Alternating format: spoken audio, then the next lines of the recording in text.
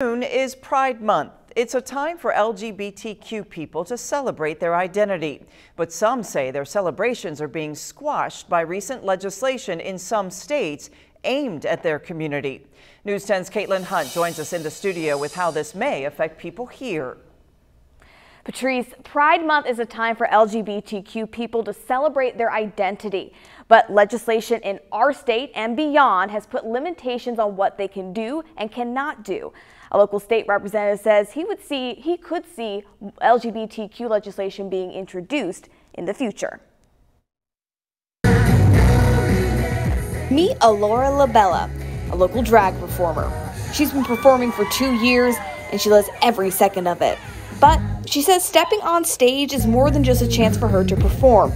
It's also a chance to inspire. It allows me to be able to also be a voice of inspiration to others that cannot be able to speak upon themselves or want to be the inner person that they're hiding.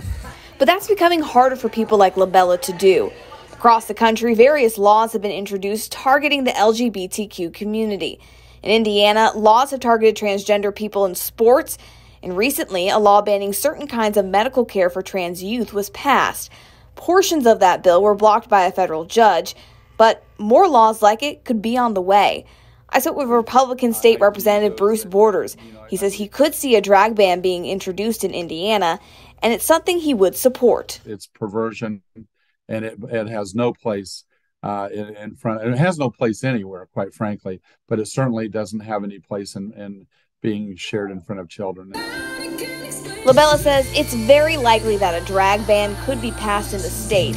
And she says it's a shame that the LGBTQ community must still fight for their rights. But she's not letting the fear of a drag ban get the better of her. I'm going to enjoy my time, and if it happens, it happens, but hopefully it don't. And Labella says if you want performers like her to stick around, consider coming to local shows and events. And you can also voice your concerns to your local legislators. We have a link to that contact information on our website, WTHI-TV.com. Patrice, back to you.